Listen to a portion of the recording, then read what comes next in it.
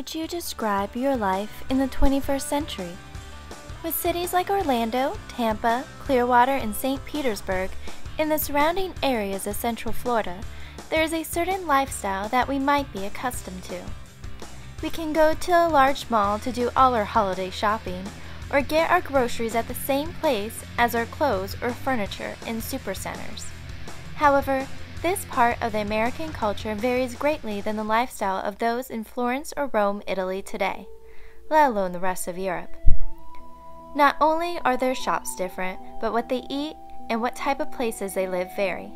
Many small family stores still flourish on their large shopping outdoor plazas, where they have an individual shop, it seems, for everything. One for just pasta, another one for jewelry, and the following one for leather goods, a product Florence, Italy is admired for.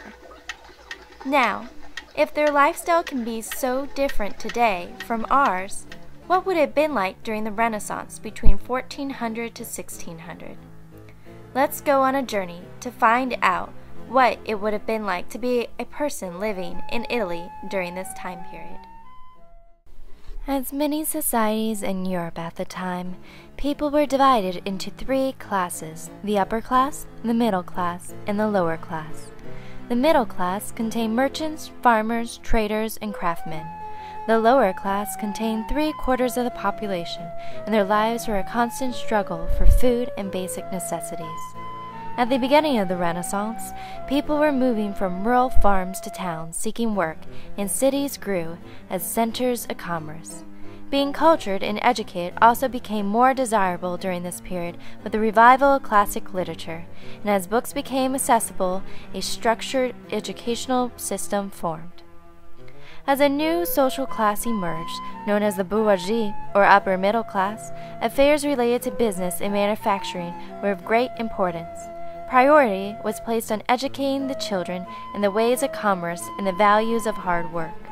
Noble children attended 4 to 6 hours of school per day and went to work or to a university at the age of 15. A boy's education was extensive, and he would be taught either by a governor, a college, or a tutor. Students were taught grammar and arithmetic.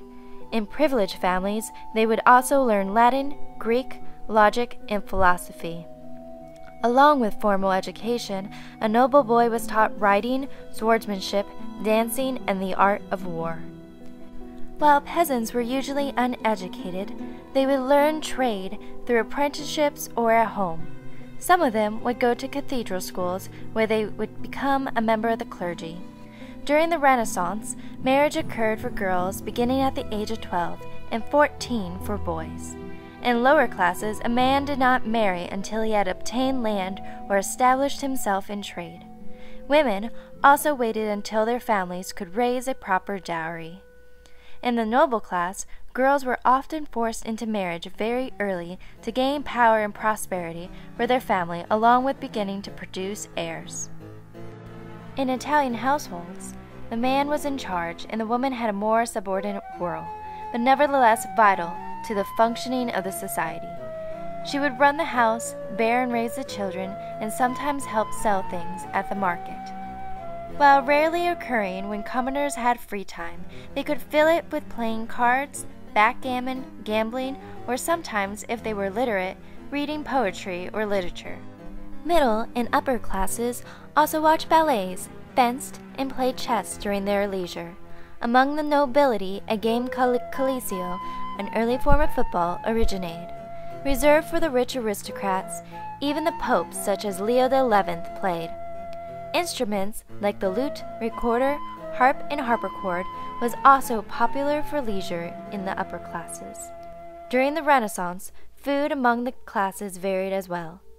In the upper class, fresh fowl was popular for the main dish, with seasonings from around the world.